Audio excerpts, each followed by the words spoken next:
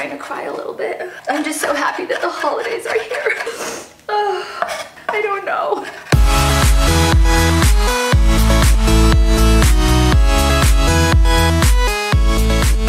Hi everyone. Now hold on, how am I gonna start this?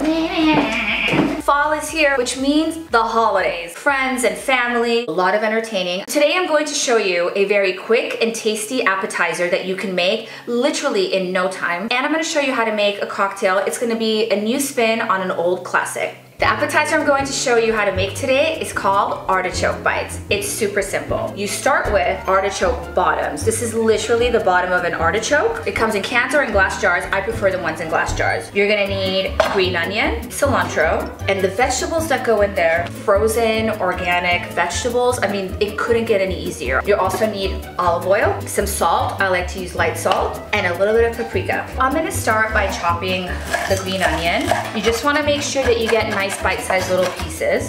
Oh, I'm starting to cry a little bit. I'm crying. I'm just so happy that the holidays are here. I'd like to thank the Academy. It's the only reason I'm crying, because of the green onion.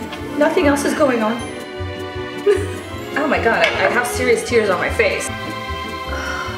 This is like nuclear onion. So the only other thing you're going to chop is the cilantro. If you're not a fan of cilantro, that's okay. You can use basil, parsley. Okay, you're gonna chop the cilantro. Oh my god, okay. The cilantro is not gonna make me cry. This is good enough. This is good enough for me. Okay. Put some olive oil in there. And the first thing you're gonna throw in the pan, green onion. So you have this on medium heat and you're sauteing your green onions. The next thing we're gonna put in there is the mixed vegetables. Corn, carrots, peas, and green beans. Light salt, paprika.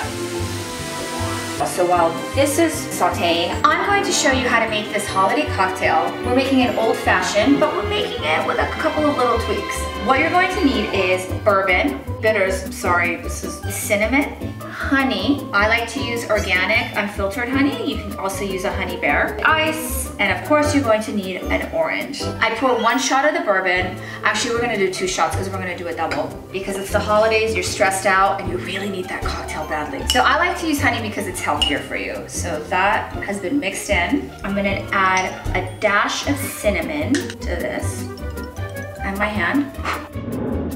We're gonna stir this. This makes the perfect holiday cocktail. So we're gonna take our glass, we're gonna add ice to it. We have our drink all mixed. 2 more steps and you're done. Take an orange peel, rim the glass of your cocktail with it. And lastly, we're gonna just shake a little more cinnamon. Voila, you've got the perfect holiday cocktail. Oh, this is good. Okay, back to the appetizer. So the actual artichoke bottoms, we're not gonna cook them. They're ready to eat as is. However, I like to warm them up just a tiny bit. You're not cooking them, you're just gonna warm them up. So I'm gonna use my olive oil again. Place the artichoke bottoms face down.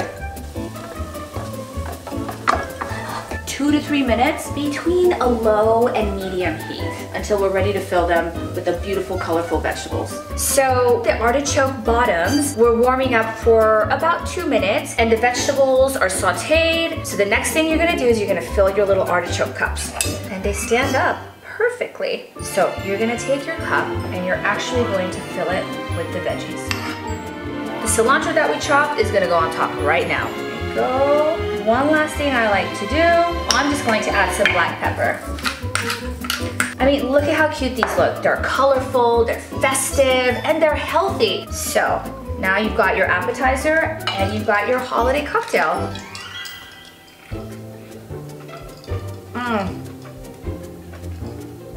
So good. Perfect. Happy holidays to all of you guys. I'll see you next time. I think the cat's hungry.